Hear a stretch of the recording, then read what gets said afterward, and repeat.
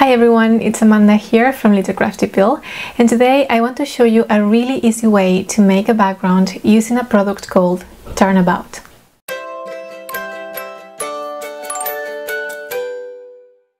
Turnabouts are an idea by the company Concord and Ninth. This is one of my favorite companies. They always come up with amazing ideas and they are really original. They've been doing turnabouts for a while already, so by now there are plenty of options depending on your style and the kind of things that you like. For my card today I'm using a new one called Paint Wash, and I love the possibilities of this background and the modern look that it gives to your card. So let's just get started and I'm going to show you how to use this amazing product. So this is what I'm using today. This is the Turnabout, and I'm also using some inks by Concord and Ninth, another stamp set, and also some gold embossing powder. Now let's see how to use the Turnabout. First you need the Turnabout jig. This is sold separately and I'm not sure you absolutely need it, but I think it's good to have it, and once you buy it you can reuse it as many times as you want. Also with your stamp comes this guide. Is one of the plastic sheets and it's going to help you position your stamp. Now you also need a stamp positioner. I'm going to be using my MISTI, and first you use the jig. There you're going to find several marks to know where to place your cardstock. You can place it vertically or horizontally, it doesn't matter. And then you also find numbers to know where to turn your cardstock. Now with the guide you position your stamp, and once that position you don't have to move it again until you're done stamping. Now with this you can stamp up to 4 times and that will give you a fully stamped background, but you can play around with that. You can stamp once, twice, 3 times and just have different looks and different backgrounds each time. In my case I'm going to stamp 3 times, and then I'm going to use 2 separate stamps that come with this set, and you'll see what I do with those.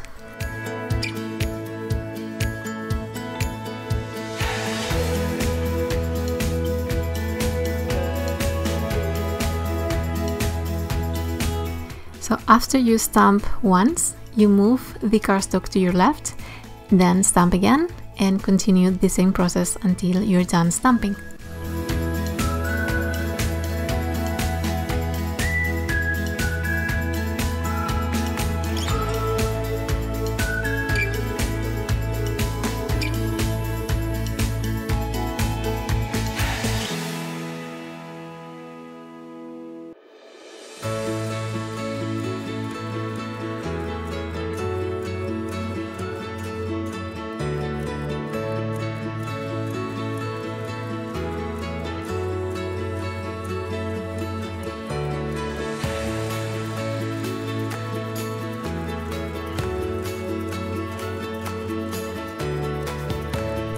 So I have stamped the background 3 times, and now I'm going to use those extra stamps that come with this set.